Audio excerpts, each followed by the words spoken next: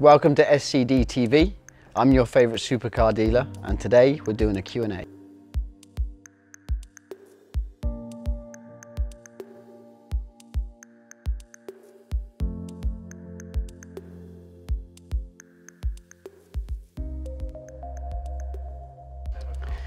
My first ever car was a Volkswagen Golf, 2-litre diesel, GT TDI. How old was I?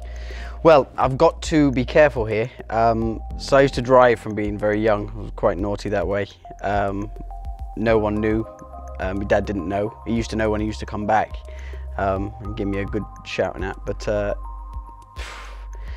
you know, I had a car from being 14, but it was for work. You know, I had a car and a driver, and I used to go and buy a car in the Volkswagen Golf.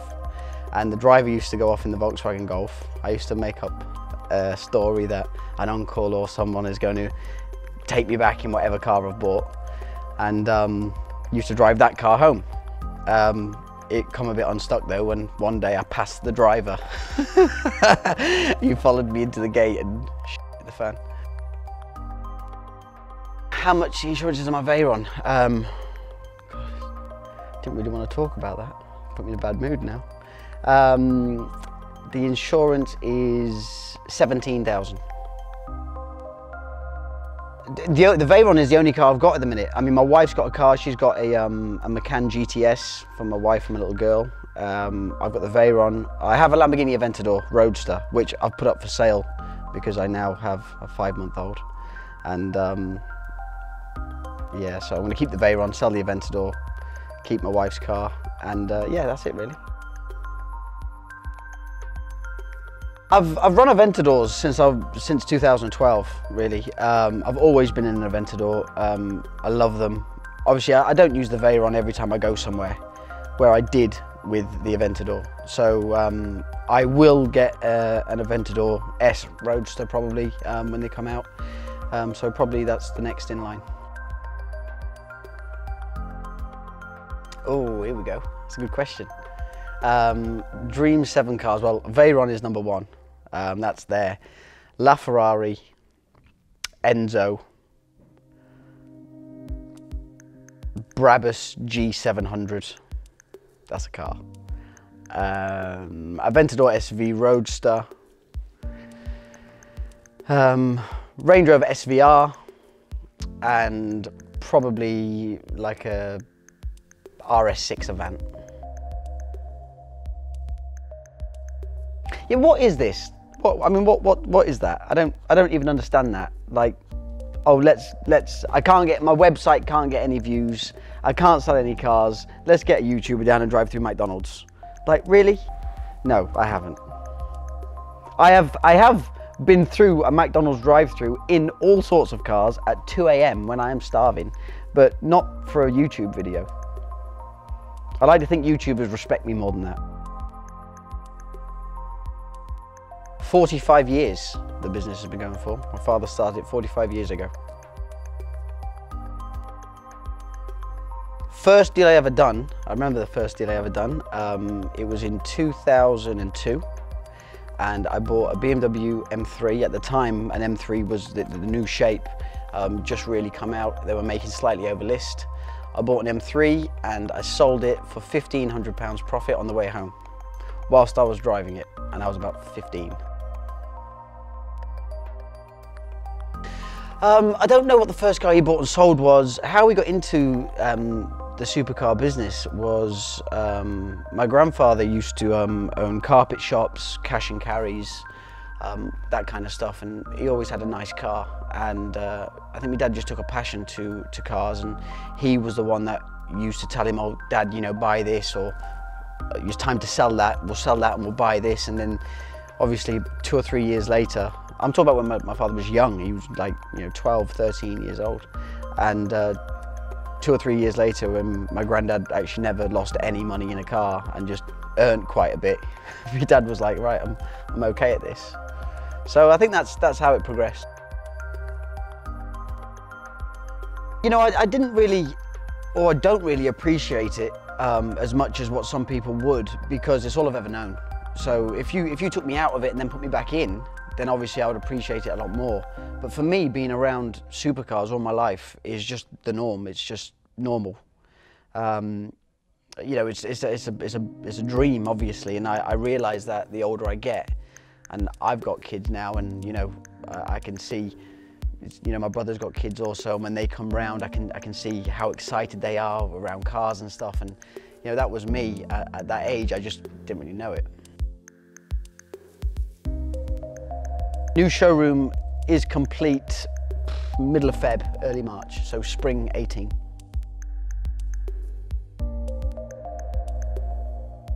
I like to think that we are the market on most cars.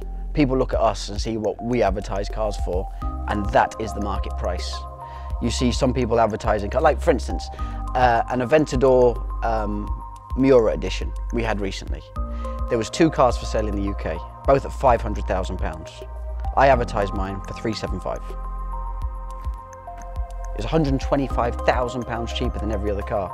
People are like, well, you're mad. They're selling at 500,000. No, they're not selling at £500,000. They're going to sell at 375 because I believe that's the market price. Mine's sold, theirs is still available. So it's a gut instinct, really. It's hard to put into words. You got to take a chance. Sometimes you can undersell something, but you know, profit's profit.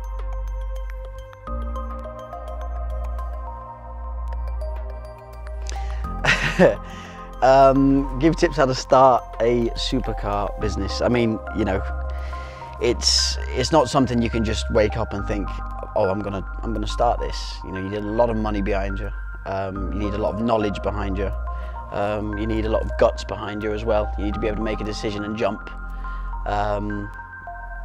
I wouldn't recommend it for someone who just wants to, oh, I want to start a supercar business. You could lose a lot of money very fast, and it's hard. It's hard in the deep end. Well, I mean, find someone with 20 million quid who trusts you. You know?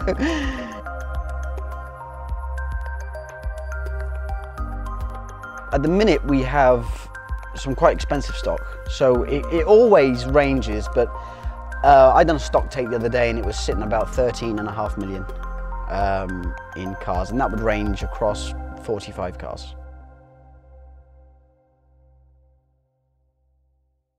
The best car I've ever sold. Best is an awkward word. You know, some people could look at the spec of a 458 and go, wow, that's the best looking car I've ever seen. Some people could say the same about Range Rover Sport. One of my favourite cars we've sold is, we had a couple of limited edition Veyrons, a Sang Noir, a Sang Blanc, Super Sport and a Grand Sport. They were cool cars, and you know, it was just the wrong time for me, but yeah, I like them.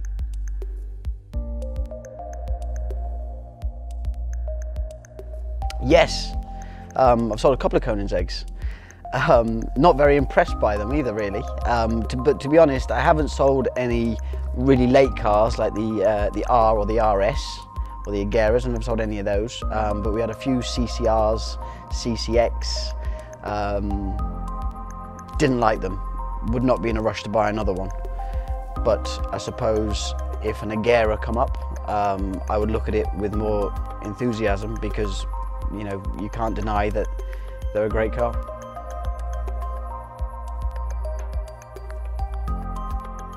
Favourite car to drive? It depends what mood I'm in, really.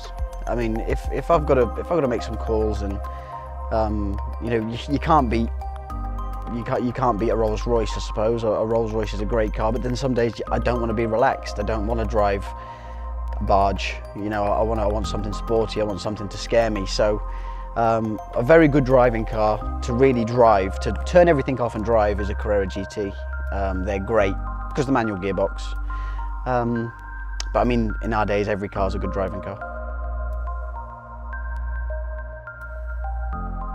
Favourite car I've sold? Don't have one. The one that earned me the most money. I don't know how we haven't had an accident in the lake as yet, because my dad will get up at 2 o'clock in the morning, take some photos and some videos when the lake's really still of a night time. And I mean, you should see it in the dark. I mean, you can't see a thing. How he gets on and off of it, I don't know. But no, touch wood, we haven't had any accidents in the lake. Great question, really good question. My favourite sub 200 grand car right now would be a GT3 RS 991.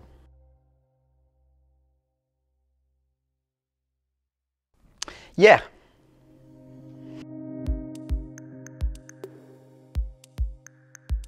Oh, it's very hard to answer that question. It can differ quite a lot. I mean, I don't really work on a numbers game, as in volume. It's all about profit margin at the end of the month. But on an average, we will sell between 4 and 6 cars a week. So if you multiply that by 52, that's where we're looking at.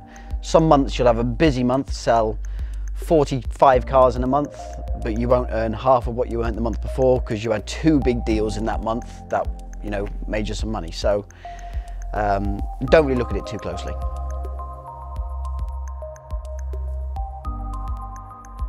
It all depends how much money you've got, or how much money you want to spend, should I say. You know, there's great investments at £50,000 that could possibly return you, you know, 10% of your money in a year. There's also some great investments at £15 million that might return you 10% within a year. So, pro rata.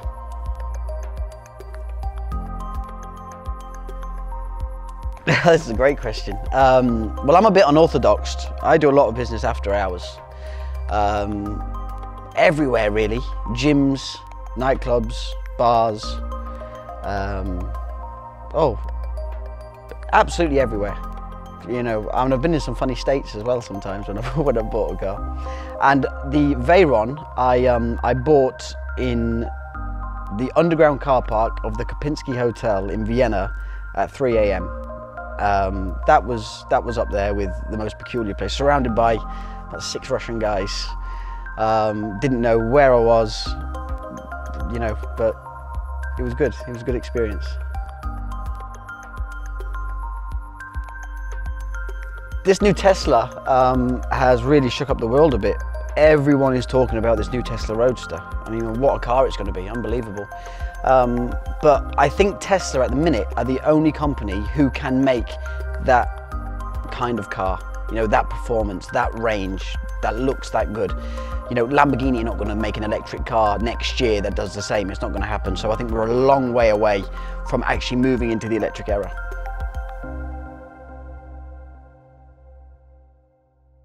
Well, I had this conversation the other day with someone who said, like, yeah, these electric cars, these cars look great, but they sound, it's the way they feel, the way they sound is what really makes it. You know, if you pull up somewhere in a dead quiet electric car, it can look like a spaceship, and you know, you'd have to see it to look at it. You know, otherwise you can hear these supercars these days. There'll always be a market for, you know, that sound, cars with engines. I think the world is moving into the electric scene more, and have to for emissions. I think it's a good thing, but I don't think there'll be many fully electric, non-engine cars on the market anytime soon.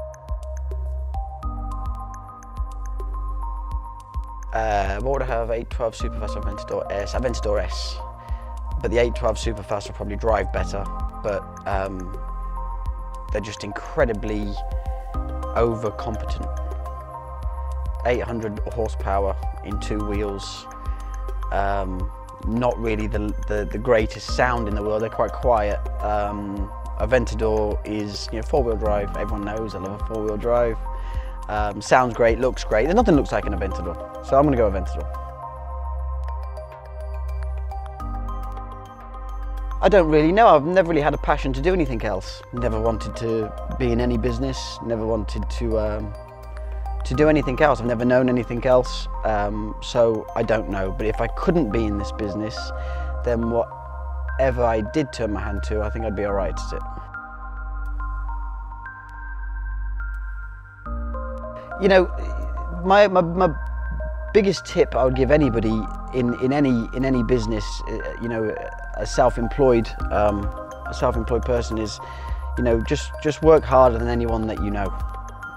If you work harder than anyone you know, you'll get to where you want to go. But, you know, turn up at 9 and leave at 5, because that is working hours. That's only going to get you a certain way. I'm not saying work 24 hours, you have to work smart as well as working hard. But if you can find a common denominator in the middle, that would be my only tip. How big is Riyadh's lens? Well, it's as big as I've ever seen.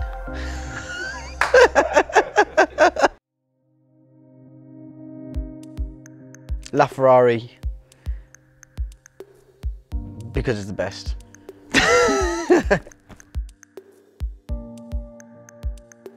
275 GTB. Volkswagen Golf GT Diesel, best. I went to school till I was 12, and then I had home tutoring for 2 or 3 years, a couple of times a week.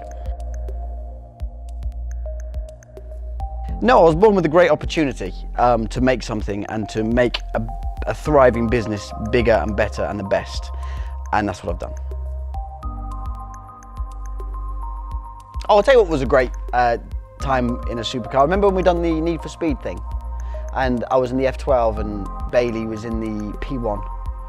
And they was like, okay then lads, keep it to 60 on the M6 Toll, and you was in the car with me. We just went, didn't we? Or the other day at Silverstone, that was fun. With the pace cars, that was great, yeah. Yeah, every day's a fun day. What the JDM car?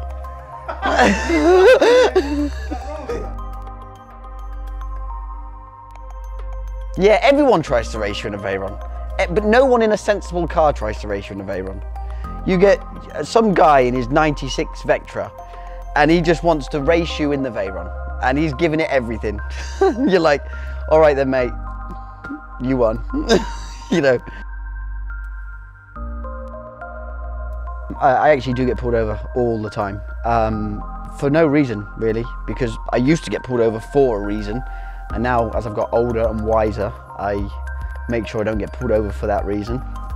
A famous pulling over was on Hyde Park Corner in the Veyron. First day I got it, I had it about 4 minutes. Nothing was wrong, number plate was registered, everything was perfect. They pulled me over because they thought I was young and they wanted to see my insurance, which I showed them, which they still wasn't happy with because they thought I made it in the car. Because all Veyrons are fitted with a scanner and a PDF system. Yes, I'm the best supercar dealer, and I'm also your favourite supercar dealer.